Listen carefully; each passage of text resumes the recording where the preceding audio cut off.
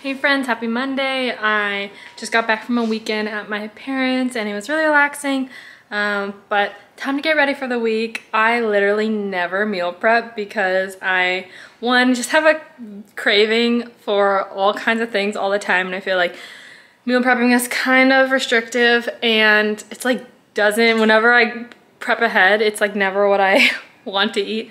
And also the downside to like knowing how to cook is that I literally, with the most humble attitude, I can cook whatever I want and when I'm craving it, which is like really dangerous.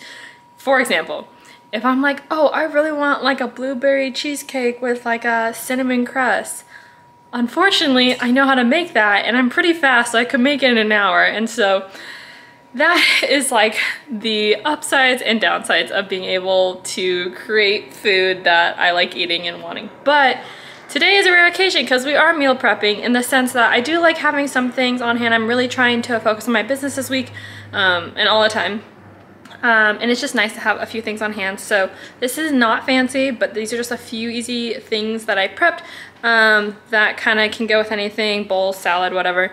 And I'm gonna show you. On the left, I do love having roasted sweet potatoes. They're great for scrambles, for salads, for bowls, stir fry. So roasted some of those with my dad's homemade seasoning. And then I did roast some chickpeas with curry seasoning. I don't know, curry and chickpeas has been like a really good flavor profile for me lately. And I do like them when they're a little like toasted and crunchy. I don't like them soft and weird.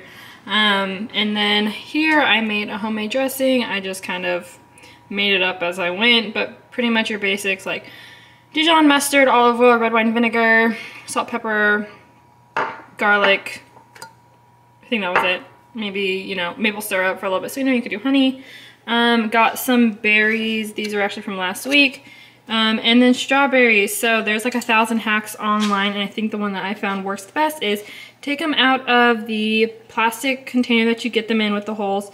Put them in an air sealed tight container, put a paper towel in them, and do not wash them until you are ready to eat them. This has kept my strawberries fresh for so long. And then my favorite stasher bag, I just cleaned some kale. Again, salad bowls. I don't really know what to do with this. I probably honestly would use I sometimes use like giant plastic bags, but the stasher fit it. And then I had some leftover Brussels and carrots I found at the bottom of a bin, so I thought roast them with some soy sauce and soy sauce and balsamic. Honestly, if you've never put those two together, it is just chef's kiss. It's sweet and salty, and it's just a great flavor profile as well. I just hard-boiled some eggs. Again, weirdly craving hard-boiled eggs. What is that? That's a piece of pepper. I never hard-boil eggs, I usually scramble them, but thought it'd be fun this week. And then these are also from last week. These are like a protein, cashew, butter, ball bite. And then last but not least, I am with my Dutch oven. I'm about to make some shredded chicken in the oven. I do love, actually I haven't had shredded chicken in so long, but shredded chicken is great, bland, because you can make it, you know, put it in a taco, you can put it in a stir fry, you can put it in a salad. So keeping flavor profiles pretty bland makes up for kind of having some things ready on deck, but also being able to make whatever you want. So you can make an egg salad, you could, you know, put on top of oatmeal, you could put it on toast, you could eat them plain with hummus. So I like trying to keep some things done. My oven has a whole opera. Time to put the chicken in.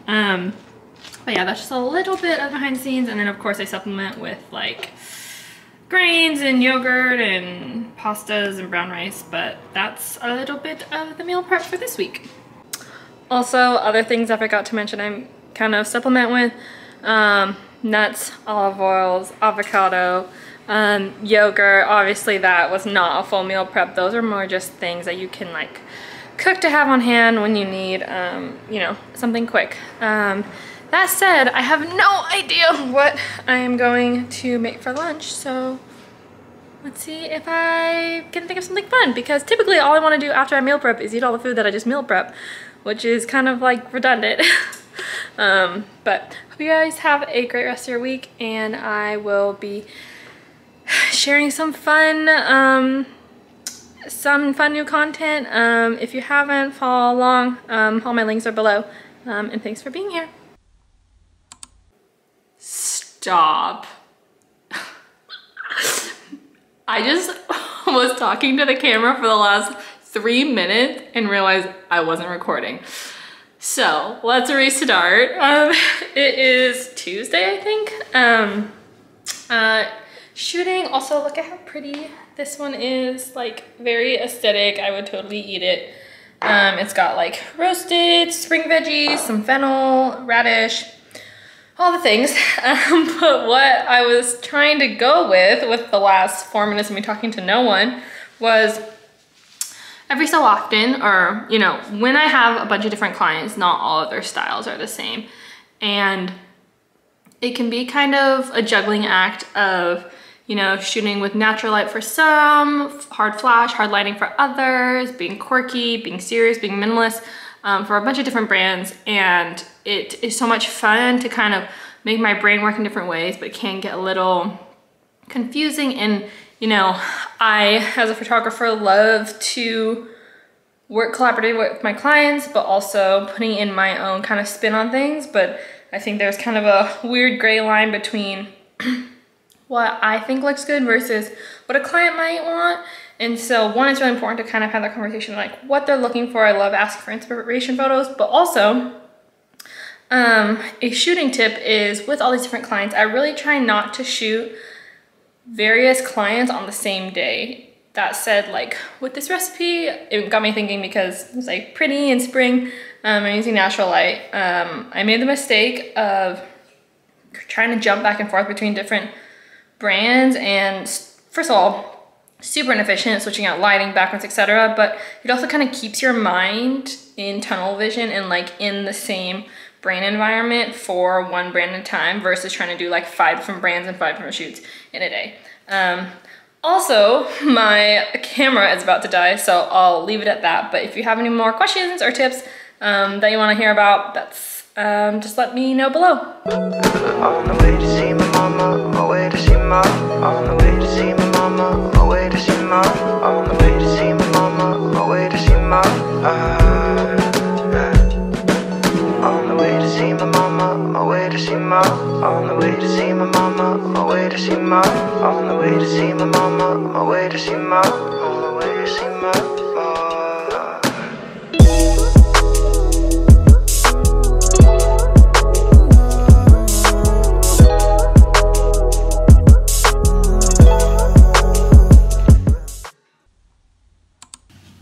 I am in line at Jiffy Lube, and I promise you the minute I start recording, I bet you anything, they're gonna come around and ask me what I'm here for. But until then, I am getting an oil change for no one that cares, and then I'm going to a spring equinox party at my girlfriend's, and there'll be just a small group of women. And you know, I started actually having 2 spring equinox parties, which is just a thing we're doing. But we are having some goodies, and we are kind of just sharing just some really intentional time on like whatever poem, quote, story we wanted to bring tonight to kind of symbolize spring and just kind of like the new season. So like me, I spent all day freaking out and thinking about a poem, a quote, a story, and I tried to be overproductive with something to bring, and I ended up having nothing to bring. And also ironically, I was reading a new book I just started called How to Do Nothing, which is like an oxymoron in itself, and kind of like how to kind of reground and put yourself in a biogeographical and like place that is outside of like the time productivity kind of marathon that we run. And it kind of got me thinking about how pause. Okay, repause. I thought they were coming to talk to me. But it kind of got me thinking about how there is this, you know, with spring and the blooming season, as much as blooming flowers and just like beautiful things come from growth, there's no part of grinding and we are just setting up for the party right now, and I have to say, being friends with someone that lives on a boat or has a boat to host on is chef's kiss. Spring, summer. Thank you, Caitlin. Love you so much. But so excited to spend some intentional time with girls. I did not finish the last thought at Jiffy Lube because obviously I was getting my stuff done, but hopefully I can finish it here. But really what I wanted to say was that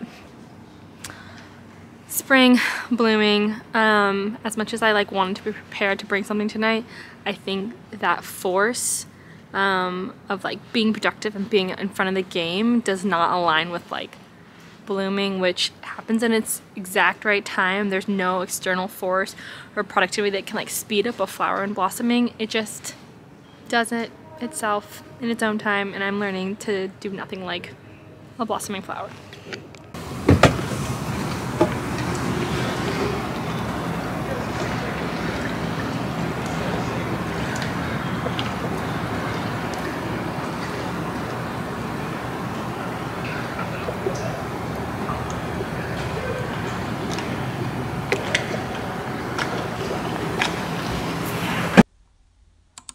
Hey friends, today I am shooting a little informational reel. I'm trying to be better about some photography education, but wanted to show you here on YouTube as well. Today I'm gonna shoot the same exact dish in the same exact setting with two different lenses, so you can kind of see the difference between what I'm using is a 35mm lens and then a macro 105mm lens. Both of my lenses are Sigma. My camera is a Sony a7R III. I'm gonna keep this camera in the same exact place, shoot the same exact food, and then you can kind of see the difference between framing. I know when I started in photography, I was like, I have no idea what these lens things means. What does that mean? I'm way more visual, so this is kind of the visual for those wondering, like, what should be your first lens? What should be your second lens?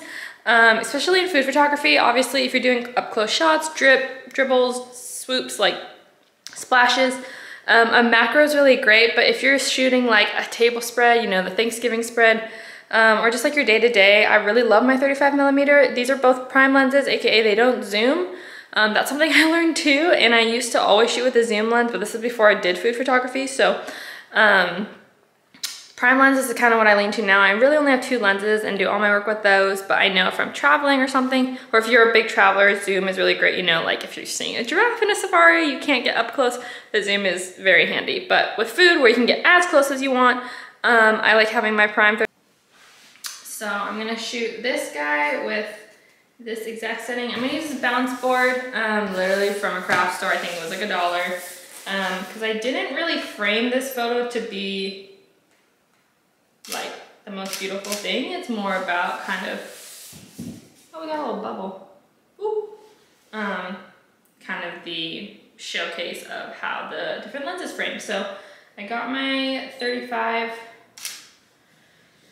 shot. Now I'm gonna turn it off and switch to my, oh my gosh, I almost took off. I'm gonna do this, whoa, the best I can without changing the positioning. But for those of you wondering, this is the, ooh, the lighting in here, you cannot see that, but the Sigma. Okay, now I'm going to use the 105. Again, the lighting here, not the best, but you can kind of get it. It says macro right there. Sigma. So let's attach this guy.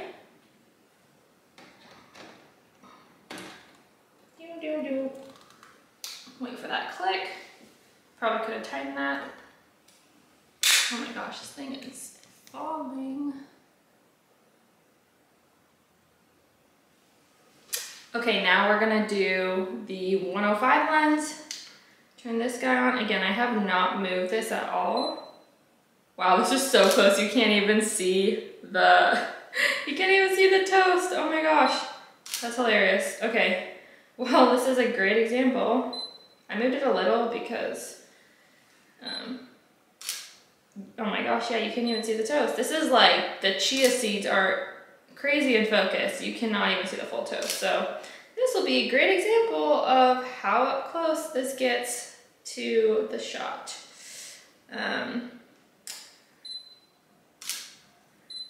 Yeah, that's great for detail, but if I really wanted to frame this and use the macro but get this lens in, let's see how far I'd have to get back. I also have this on a tripod. I'd have to get it back this far to be similar to what my previous photo was. So that was probably like a good 1.5 feet away from where it was. But I do love this macro lens. You can get such good detail, but alas, this is not what... I'm excited to show you guys these photos because this is such a beautiful lens, but it's way too close for just regular food photography. So that is the 2 lenses I use. Let me know if you have any questions.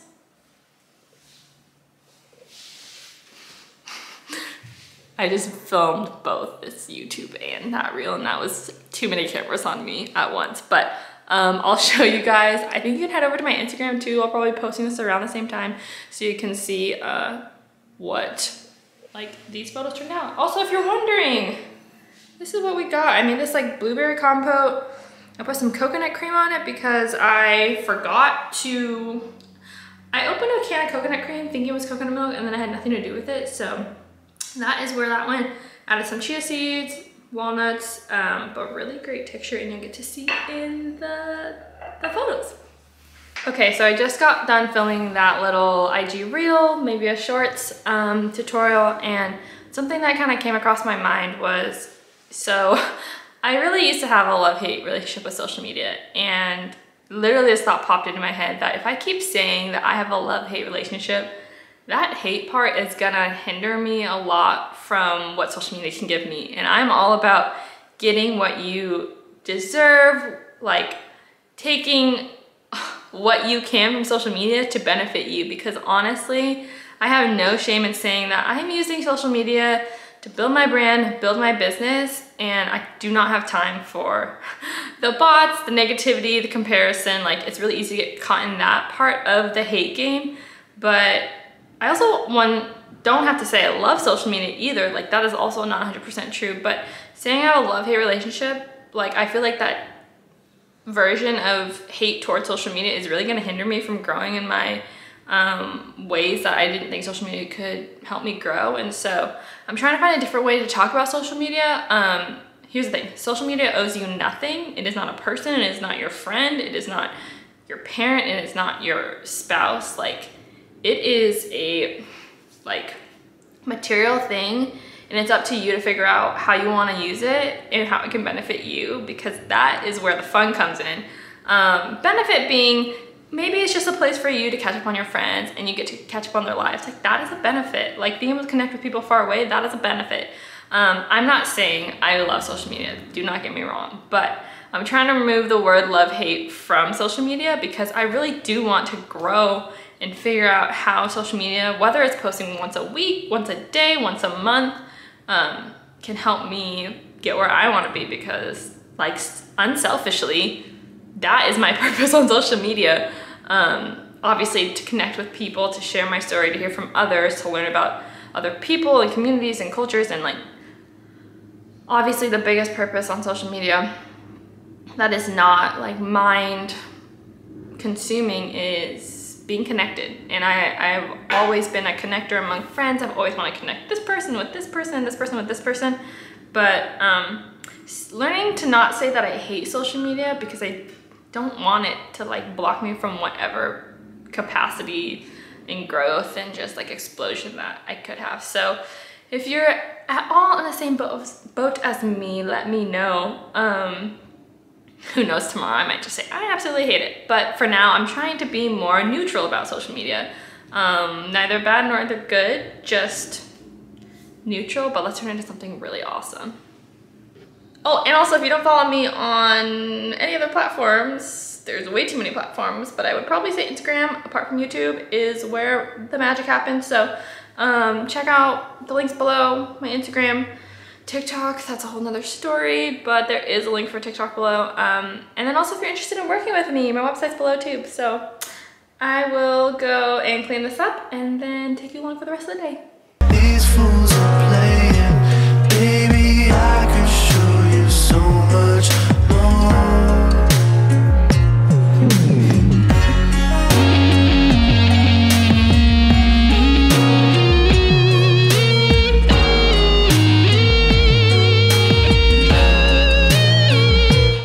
Okay, so I just went to one of my favorite coffee shops, Retreat, if you know, you know. And I got this wellness latte, which I typically don't get anything fancy, but it's activated charcoal, ginger, tocos, vanilla, and espresso with oat milk. And oh my gosh, I might actually start ordering this more. Also, I used to be one of those people that went out and got like a $7 coffee or something. And we have nixed that habit. One, because we need to save money. And two, you can always make stuff at home. But I had to treat myself mostly because I was supposed to meet with someone and they didn't end up showing up, so I was like a little mini pissed. But that's okay. Got myself a nice cute little coffee, and then I am going to go home and at least I got some brainstorming done at the coffee shop, and then go shoot some stuff. And I'm eating a very basic meal, egg white oatmeal with some vanilla, cinnamon, strawberries. The thing that I was gonna shoot though, I forgot that it was in the freezer and it needs to be thawed. So here I am pivoting and trying to figure out what to do with my day, which is, when I say it out loud, it's such a blessing because I have, you know, days where I have like a lot of free time, and so I'm trying not to go down a rabbit hole of just like watching YouTube videos. But I'm gonna actually go make some like content for myself. And it's kind of good for me to, outside of my job, stay creative, and just make things that I like to do. So if you got any recipe recs or are looking for something, let me know because I'll probably be making them in the next coming weeks.